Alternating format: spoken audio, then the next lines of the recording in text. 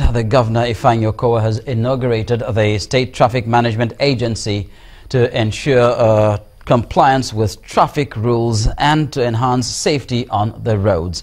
Governor Okowa says this is coming in recognition of the Lagos State Traffic Management Agency last month's laudable achievements in reducing the rate of traffic in the state.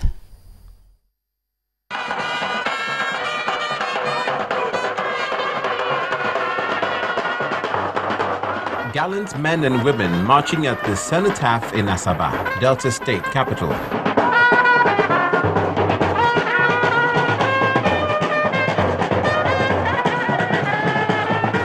These are newly inducted officers of the State Traffic Management Agency who've undergone training for the past 8 days.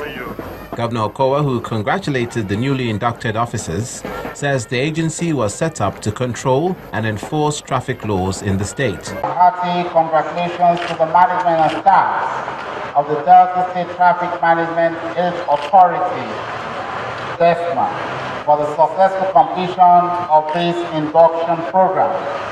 It is a good starting point for a critical intervention agency that has had the unenviable and sometimes thankless task of ensuring safety, reliable and incident-free transportation on our roads.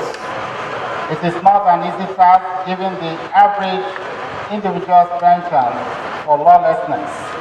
This induction was therefore necessary to equip you physically, mentally and psychologically for the journey ahead. The agency will not only check behavior of road users, but also work with other agencies to enhance security on the roads. We are going to collaborate with the federal agency, we are going to collaborate with the VIO, the armed forces, the police, and all paramilitary groups that have something to do with the traffic. How many VIOs do you have in various locations? We work with them. There's no way you can deal with them without having these people to collaborate. And secondly, if you look at the laws establishing the VIO and the law establishing the DESMA, you will see the demarcation. But what is important is that they're all going to help us in traffic control and to put sanity on our roads.